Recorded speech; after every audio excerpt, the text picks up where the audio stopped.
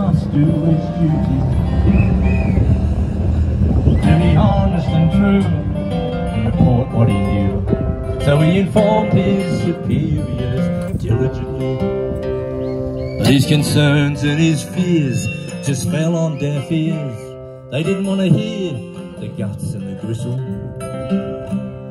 But as a man of the law and what he stood for, you ready? Well, he knew that he must blow the whistle.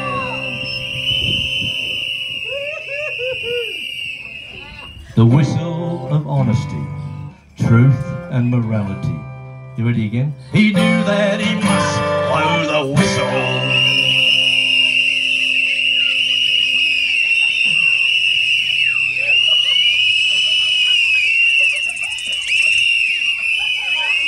Now our government so vile have put him on trial for revealing hard truths to his nation. But the truth cannot die in the face of their lies, and the truth will be his vindication. And David McBride had the truth on his side. You ready? The day that he blew the whistle.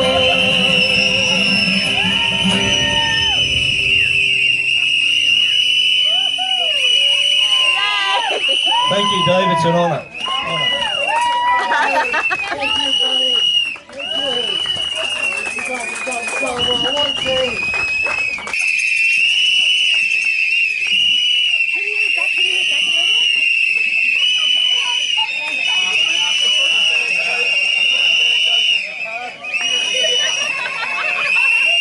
you. David McBride. Can we have a few words for Consortium Live? Thank you so much, all the supporters. Thank you to Consortium. We're going to be in the courtroom tomorrow. It's going to be a circus. It's going to be history, and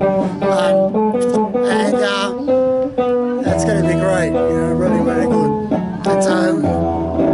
And it's the final clash. People of the truth versus lies. Let's see who wins. Yes. Do you expect the courtroom to be really open? No, it'll be closed. Yeah. They'll say it. They don't want to say it's closed because that makes them look bad. But they, every time anything happens, they'll say, "Oh, we have to close it for this very secret thing." Yes. You know, it's ridiculous. Yes. Yes. Like what time the canteen or what they have for their lunch. Yeah. Where the toilets were. Yeah. Yeah. So are you worried or hopeful? And I'm hopeful it's all going to turn out eventually. Yeah. I'm not hopeful about this particular trial. What about the judge? Well, he's very conservative, as they say, so he's unlikely to listen to any of our arguments. He didn't give Bernard Collaery any breaks, so but maybe he's going to surprise me. We'll see. He seemed a bit worried about looking at handling classified documents. At one point he said that if he mishandled them, he could be put away for 10 years. Yeah, well, I think there's a pretty good chance he'll sentence me pretty heavily. Yes. It's suspicious because he wasn't our judge until a month ago, and he was replaced, and we had a good judge. Yes. And he got replaced. The good judge got replaced by him, so... and everybody knows his thoughts on national security. Yes. So it looks good, but they can try anything. We're not afraid. Yes. And the thing I've got up our sleeve is I'm not afraid of jail. And Give a big round of applause. They are. Do you expect father and daughter. the people who committed these crimes to ever face the same as what you're facing? No, of course not. Of course not. The Attorney General. Not that it's actually about the individual soldiers, it's more about the generals that I want on trial. And they will never, and they don't even have to answer any questions. Yeah. Now that must be wrong. Yes. We need to. The biggest crime, the biggest war crime was the war. The fact that it wasn't properly run, there was no plan. That is the biggest problem. And putting a corporal in jail or a private is not going to make any difference. That's what they should do. We need to get the generals to answer some hard questions. There were Liberal and Labor governments in power when these war crimes were covered up, which is why I would think it's reasonable to infer Liberal and Labor combined to defeat the motion by, as it so happens, another whistleblower, Andrew Wilkie, to drop the prosecutions against McBride and Boyle. And this is out in the open. They're not even bothering to hide it. It's so blatant. It seems to me that they have so much contempt for the Australian people that they just expect us to swallow this nonsense. David is facing a very, very unjust situation at the moment. He has been let down by our government. So there's three arms to our government. There's the Parliament, they make the laws. Then there's the executive, they administer and implement the laws. That's the ADF and the AFP. And then there's the judiciary. So he made a complaint to the ADF, they gaslit him down. He made a complaint to the AFP, they didn't want to know. He tried to get public immunity defence, and the government came in and said, no, we're going to not let anyone hear any of the content that is the basis for that. So they let him down there. So now he faces a trial, and I hope that we still believe in the doctrine of separation of powers and that the judiciary are going to do the right thing. But this is not an even fight. And if it was about right and wrong, well, David would win without a doubt. But we're in a very crazy world, and we don't know what the jury are actually going to get called, because there's going to be claims over a lot of evidence. So they might not be told much, and that's what's so scary about this trial. What the government seem to be claiming a lot of the time is that there's all this classified information. That's why parts of the trial might have to be secret and jury members won't hear it. And what David did was expose the systemic cultural issues within the ADF. And when he exposed them, he exposed the rot at the top. And they didn't want that.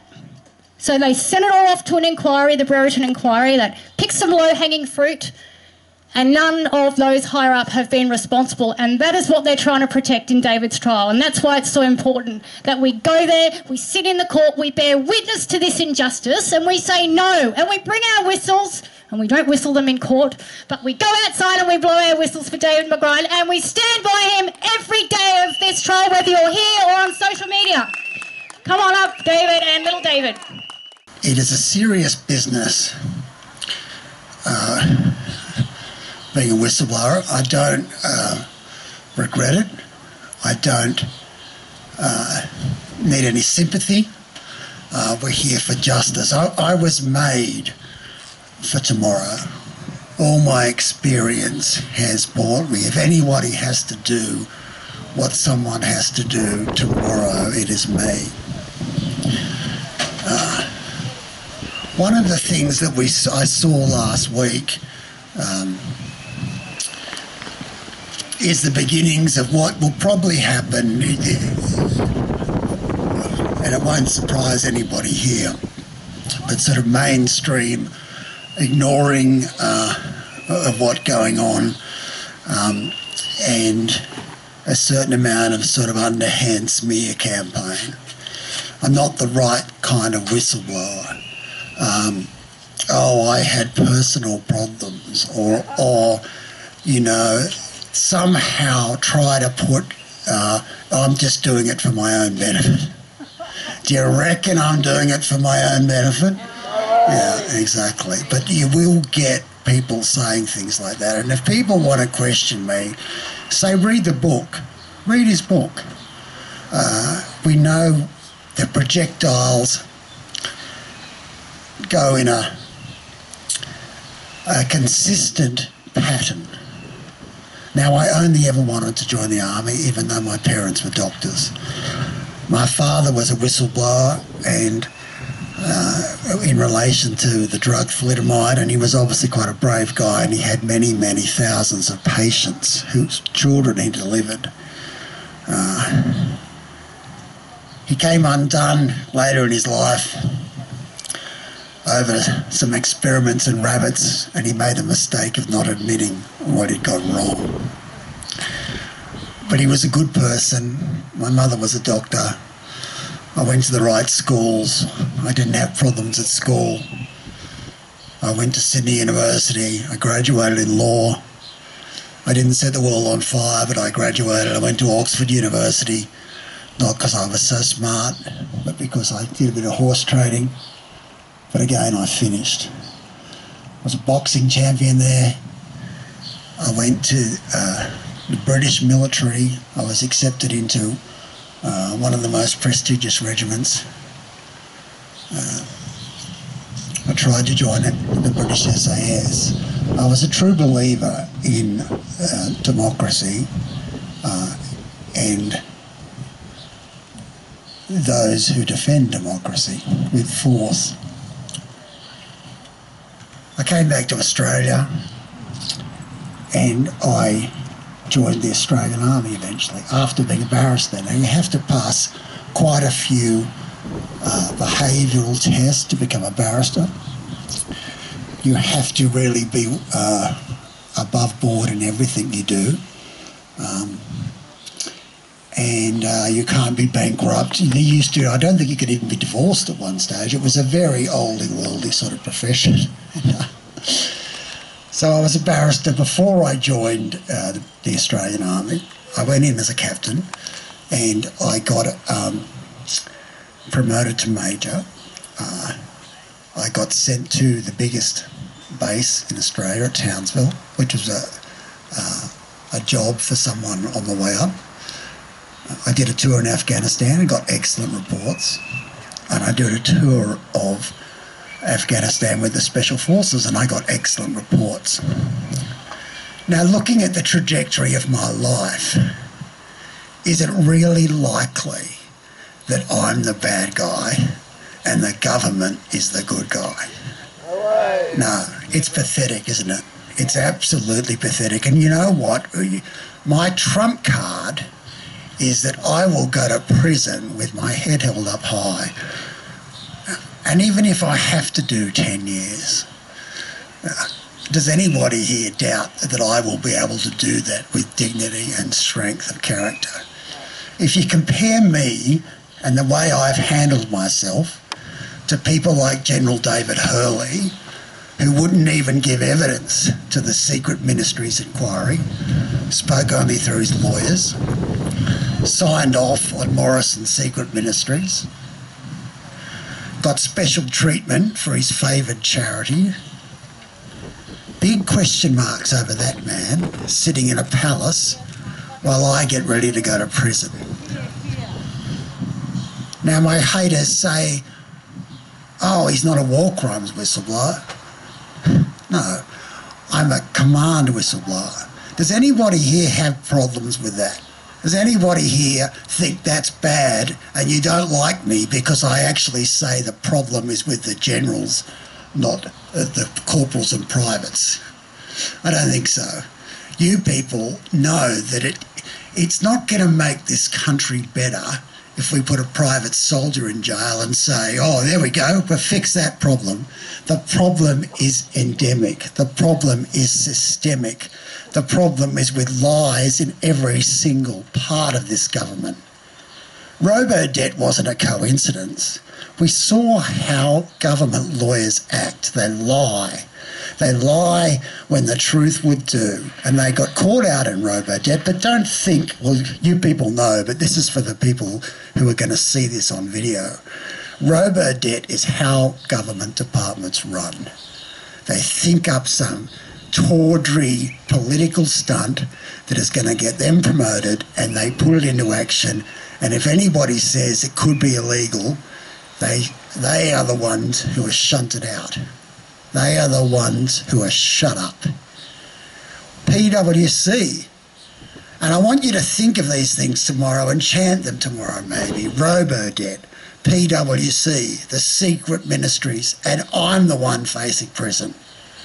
We've seen Oliver Schultz shoot someone on TV. Someone tried to say to me yesterday, oh, but you don't want SAS soldiers to go to prison.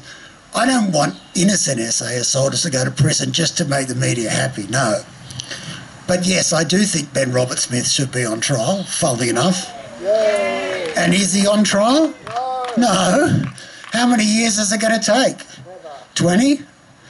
It's funny how they acted a bit faster on me than they did on anyone else. It shows you they care more about secrets than they do about crime. As Eddie said, it's not national security. Another one of the smears is, oh, but surely you must understand that we need to keep some secrets secret. Here's a little test for you. Yeah, as Eddie said, do you think the location of the toilets in Tarin Kowt was secret? And yeah, it is secret. Anything to do with the Afghanistan war was classified secret. So when they say, oh, he revealed classified information, that could have been the fact that Trooper Bloggs had a boil on his arse lanced on a particular date. Anything to do with the operation, whether it was food, boots, toilets, anything in the Afghan theatre of operations was classified. So if I released classified information, it could have been the amount of bog rolls we had. It's pathetic. Don't fall for it. It's not about classified information, it's about crime.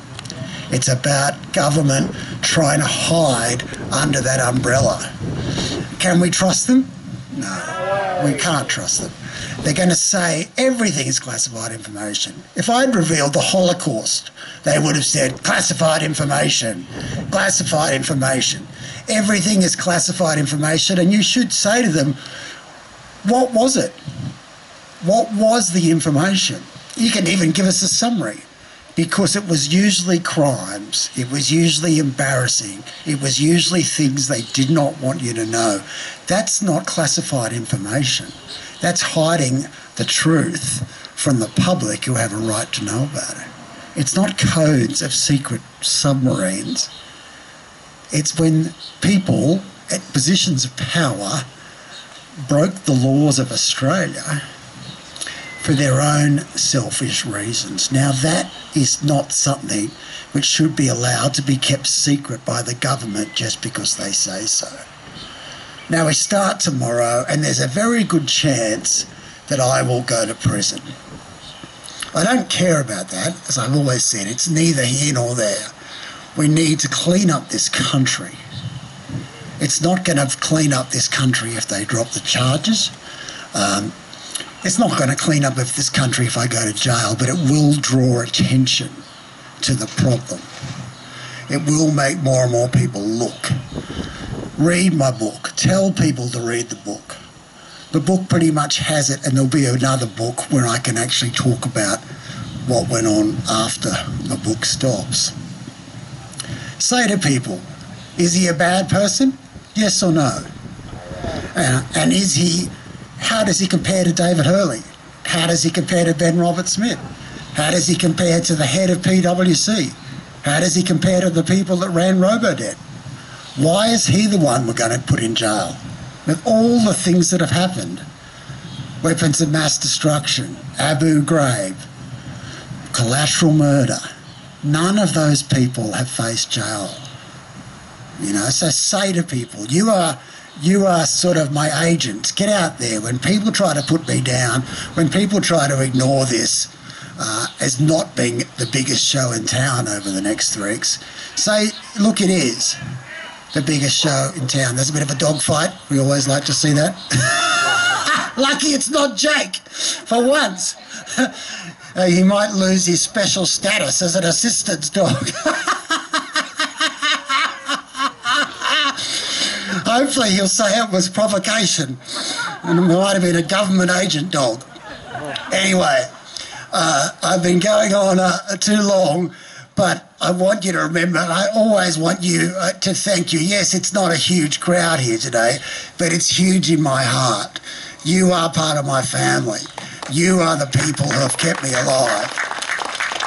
You know, I was on death's door a few years ago because I saw journalists, as Eddie said. I saw the most famous journalists in Australia. I saw the police first. You know, and I even forget that myself because I've become so disillusioned. And then I get criticised for going on, you know, doing a YouTube channel, and people say, oh, well, you don't look very well on your YouTube channel. Well, how well would you be if everything you believed in turned out to be a lie, and the famous investigative journalist wouldn't help you, and no one really seemed to care that much? We care. Yeah, exactly. You care. You care. And I feel so strong. I really feel they could lock me up and put me away. You know, and you guys know this, but, you know, if because it's an unlimited sentence that I face, and while we don't have the death penalty in this country, if they did change it, they would be able to execute me. Now, people say that I'm nuts and everything. Well, I was a soldier and I signed on for what I believed in. But if they said to me, you either back down or we will execute you, everyone here knows I would say, fuck them, let's do it. Because you're either right or you're not, and I will not back down. I will not back down because of smears. I will not back down because of threats. Even though I've got 2 young children, you have to set an example. And we have made our peace. I'm almost 60 years old. I've had a really good life. I couldn't really, I couldn't complain. And standing up for what is right is something which you can be very, very happy about. And so people often ask me, would you do it again? Fuck yes, I would do it again. And again and again. And I am so grateful to you. I just did my job. And someone just said, I'm going to steal her phrase. I did just do my job initially.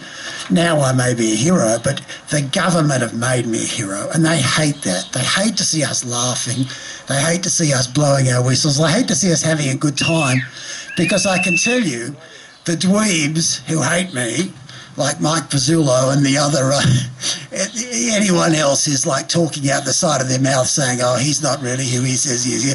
They hate the fact that we hold our heads up high and we face what we face, and we might be a tiny minority, but in 10 years, 20 years' time, everyone is going to pretend that they were here in Glebe Park today.